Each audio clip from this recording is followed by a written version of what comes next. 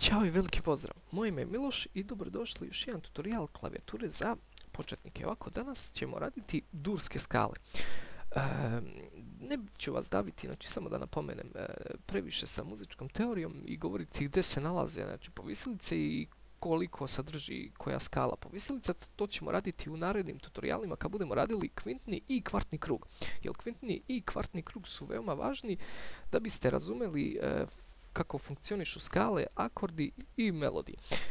I ovako, da pređemo odmah, znači, prelazimo na osnovnu skalu C-dur, znači majku svih skali, ona se stoji od sljedećih tonova. Ako brzo objašnjavam, vi zaustavljajte polako snimak i gledajte gore na slici iznad. Ovako, krećemo znači od C-dura.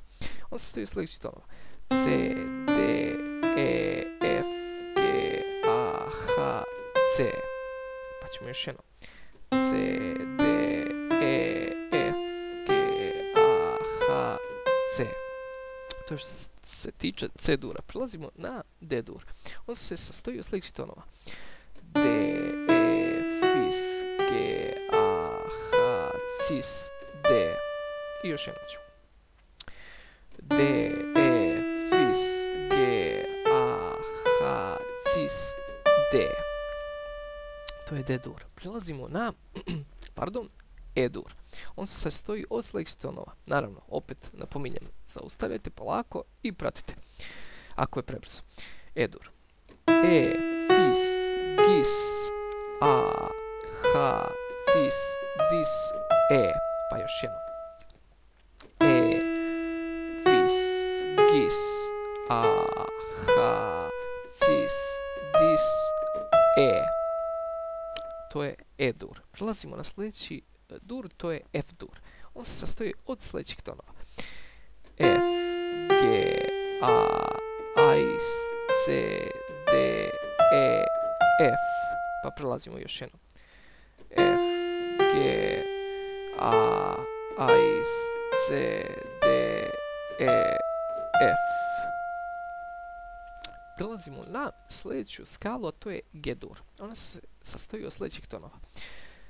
G, A, H, C, D, E, Fis, G. I još jedno. G, A, H, C, D, E, Fis, G. To je G-dur. Prelazimo na sljedeću skalu, to je A-dur. Ona se sastoji od sljedećih tonova. A to su A, H, Cis, D, E, Fis, Gis, A. I još jednom ću. A, H, Cis, D, E, Fis, Gis, A. To je A-dur.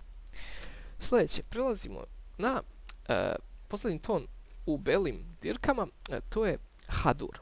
Ovako, on se sastoji od sljedećih tonova.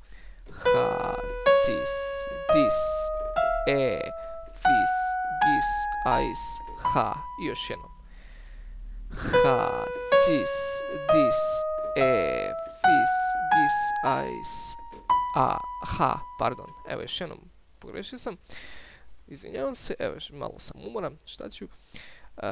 H, Cis, Dis, E, Fis, Gis, Ais, H. To je H-dur. Prelazimo na gornje ove dirke crne. Ovako, prvo prelazimo na Cis. On se sastoji od sljedećih tonova. Cis, Dis, F, Fis, Gis, Ais, C, Cis. Još jedno. Cis, Dis, F, Fis, Gis, Ais, C, Cis. To je Cis-dur. Naravno, zaustavljajte i gledajte gore. Sljedeća skala je Dis-dur. Ovako, ona se sastoji od sljedećih tonova. Dis, F, G, Gis, Ais, C, D, Dis. Pa opet. Dis, F, G, Gis, Ais, C, D, Dis. To je Dis-dur.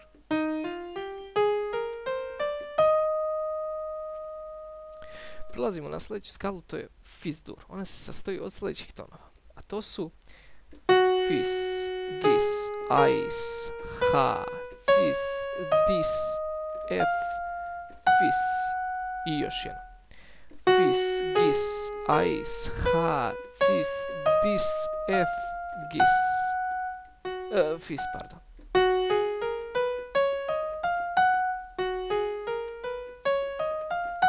Znači, pratite gore polako na fotografiji.